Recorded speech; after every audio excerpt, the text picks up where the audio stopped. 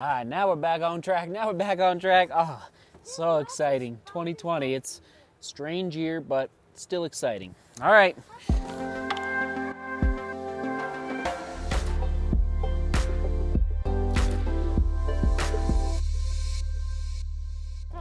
Oh man, all right, everyone, here we go. It's time for the future. Breaking down the next 2, 3, 4 months on the vlog for all of you today.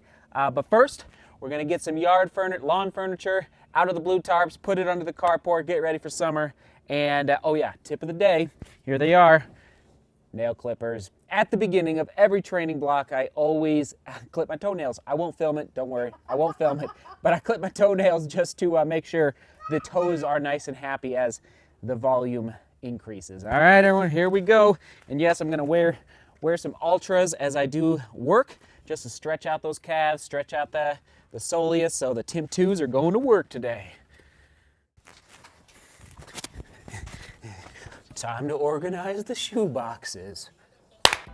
Onward and upward, onward and upward. Here we go, everybody. All right, I was gonna do this tonight, but I can't wait any longer. The housework is gonna have to wait a minute, along with putting the patio furniture out.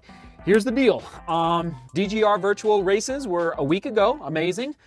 But now it's time to look to the future. This is one of the most exciting vlogs that I like to make at the beginning of training blocks, because it allows you to dream a little bit. It allows you to think outside the box, especially during these very interesting times that we are living through. But first, on December 30th, 2019, I said this. From that vlog 1 year ago, you all know how I like to look to the past in order to prepare for the future, learning from my ups and downs in training and racing in 2019 before looking to 2020. Do you remember that vlog? Remember that? All right. And more importantly, do you remember your goals for 2020? If you need to go revisit that vlog, maybe you wrote them down in the comments, upper right-hand corner, go check that out. But here are my 6 goals for 2020, okay? Be a healthier runner in more ways than one. I explained it in that vlog. Set 3 FKTs on 14ers here in Colorado. All right, get to that in a minute. Set a half marathon PR.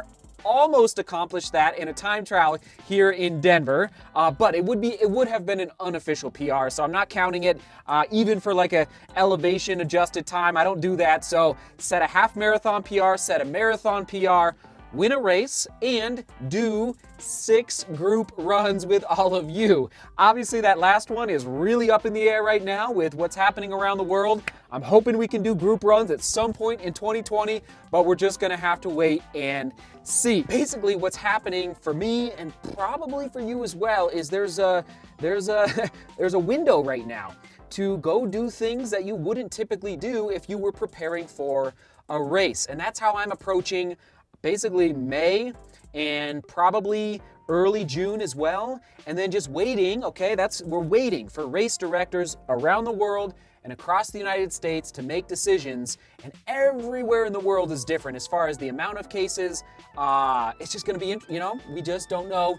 And I just listen to the experts. That's my approach. And so we shall see what these race directors end up deciding for all these races, including, all right, here's my list of races, summer 2020, that have not been canceled yet or postponed yet. But guess what? Mentally, I'm fully prepared mentally that they might be, okay? And I'll explain how I'm getting around that in 1 second. So here we go. I'm a big fan of the Cirque series, okay? Cirque, spelled C-I-R-Q-U-E.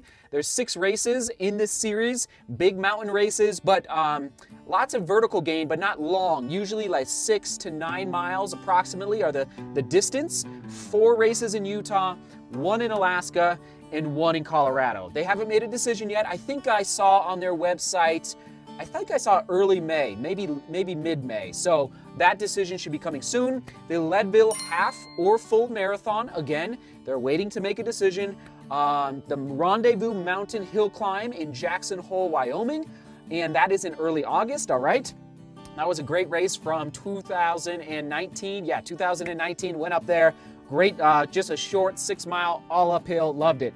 And then, of course, the Pikes Peak Marathon. So all those littler, smaller, shorter races are a build-up and lead-up to the Pikes Peak Marathon if it ends up happening. Now, Mentally, how do I get around? Let's say every single race is canceled. How am I staying resolute in training hard, pushing ahead with goals? Well, the easy answer, really easy answer, is that you're putting deposits in your aerobic bank account.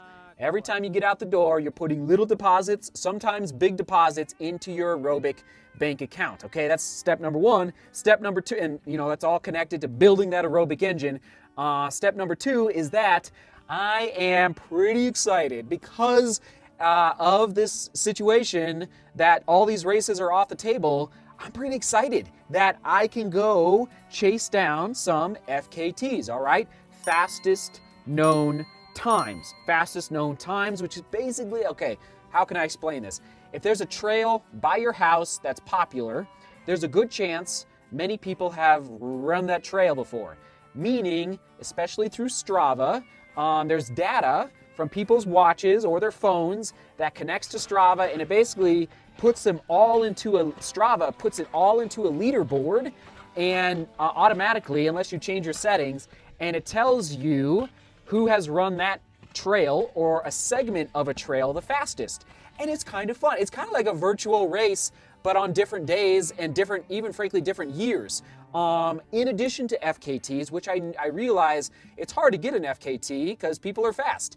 But another idea for everyone, Strava segments personally, okay? So an idea, train right now for May and June, and let's say in early July, you say, okay, in the next 2 weeks, first 2 weeks of July, I'm going to try and set some new segment PRs on trails or roads around your house, wherever you live in the world, so you can chase down your own personal PRs for different segments. And if you use Strava, it should automatically update based on your GPS watch, and it does it automatically, and it's a little hard to find in the desktop version of Strava, but dig into it, and the Strava desktop version of their website is not the best. But anyway, those are two ideas to throw out to you, FKTs and personal Strava segments, okay, to keep that motivation up to get out the door and keep training. All right, so here we go. My FKTs that I've mentioned, some of them in the past, some of them are new, that I'm going to be working toward over the next 5 to 6 weeks, and probably into the summer as well, again, depending on what happens with Pikes Peak Marathon. Here we go. So what I already mentioned, the three, and I'm going to be very specific here, not afraid to say it, the 3 14ers I want to go after, Princeton, Mount Princeton, which is my hometown mountain, Mount Elbert. Sage has that FKT at this time, Sage Canada, of VO2 Max Productions. All right, so Mount Elbert, and then Longs Peak, which is a front range 14er here in Colorado. I ran it once last year, and I think I'm ready to give it a shot to go after that FKT. Okay, number 2, Mount Sanitas in Boulder. My apartment in college was literally like a half mile from Mount Sanitas, so I feel connected to that little mountain. And currently Killian has the FKT. Whenever Killian was visiting Colorado, I think to run Hard Rock, he must have gone to Boulder and ran Mount Sanitas in Boulder. So Killian I think it's like 14 minutes, very fast. Mount Falcon, which is a I'll probably run Mount Falcon this week actually. All right, Mount Falcon. And I'm in second place right now on Mount Falcon, and then Mount Morrison. So Joe Gray and we have a little battle going on, So I snagged the Mount Morrison FKT last summer. I don't know if I took it from Joe. Anyway, 2 days later, Joe took it back from me, and I think he got it by like 3 seconds. It was a very, very close. So anyway, Mount Morrison is, again, just in my backyard. And then here we go, getting crazy, everybody.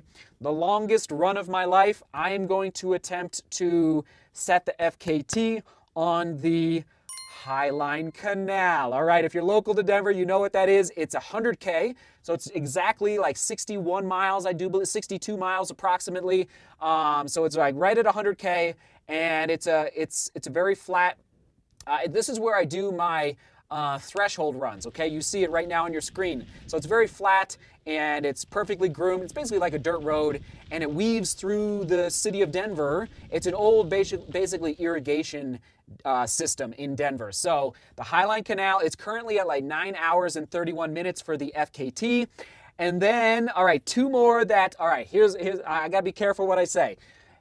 If the Pikes Peak Marathon is canceled, it will cross my mind again. I'm not committing, but it will cross my mind again to relook at Nolan's 14. All right, I'm just gonna leave it at that. If you know what Nolan's 14 is, you know what I'm talking about. All right, and then one last one is my brother and I are talking about another big mountain adventure for an FKT this summer. I'm not going to tell you which mountain range. We'll leave it at that. Again, my brother and I, it is in Colorado, but my brother and I are looking at that. All right, so there you go. Keeping the spirits up, keeping the competitive juices going. I'm just going to say, like as runners, just getting going because we can't get to starting lines right now.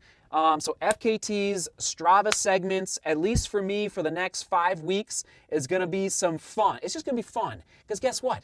If you don't do well in an FKT, it's like, it's just you. It really doesn't matter.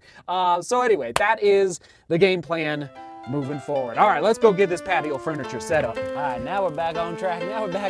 Oh, so exciting. 2020, it's a strange year, but still exciting. All right. Really? Ugh. Yeah. He's out.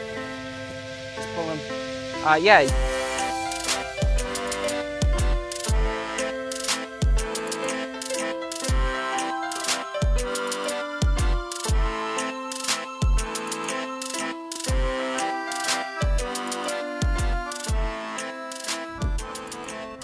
Okay, the weather turned on us, so we're gonna call it there. It doesn't look like much right now, but this is where we hang out all summer long. It's a good time. All right, question of the day.